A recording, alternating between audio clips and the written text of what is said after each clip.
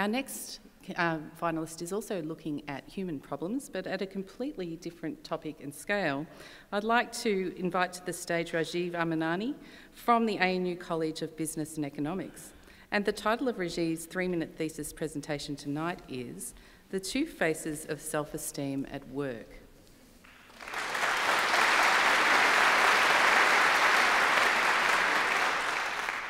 Service work is one of the most psychologically taxing occupations out there.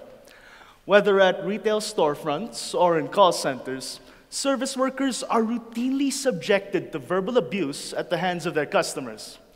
Customers yell at them, hurl all manner of insults and racial epithets their way.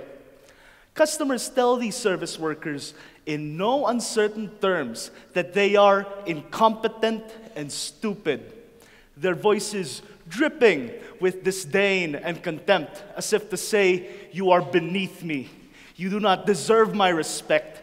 You are void of all dignity and worth." Somehow, despite all of this, service workers are expected to stay professional and deliver high-quality service. How on earth are they able to do this? Being mistreated like this day in and day out can have dramatic consequences for how you see yourself. And that's where self-esteem comes in. Perhaps self-esteem is the shield by which service workers repel the slings and arrows of outrageous customers. Maybe it's that indomitable voice deep inside that I am good enough, I am worthy, that keep the insults from getting under their skin, that help them brush the abuse off their shoulders like so much lint. I put this premise to the test in a series of survey studies, expecting to see the benefits of high self-esteem. It's a good thing, right? I found the exact opposite.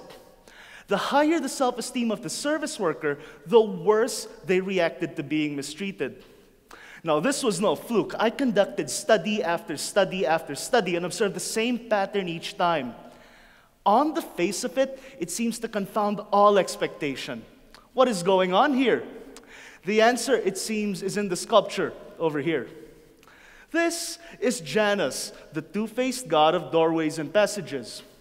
Much like Janus, self-esteem also has two faces. Yes, self-esteem is a good thing.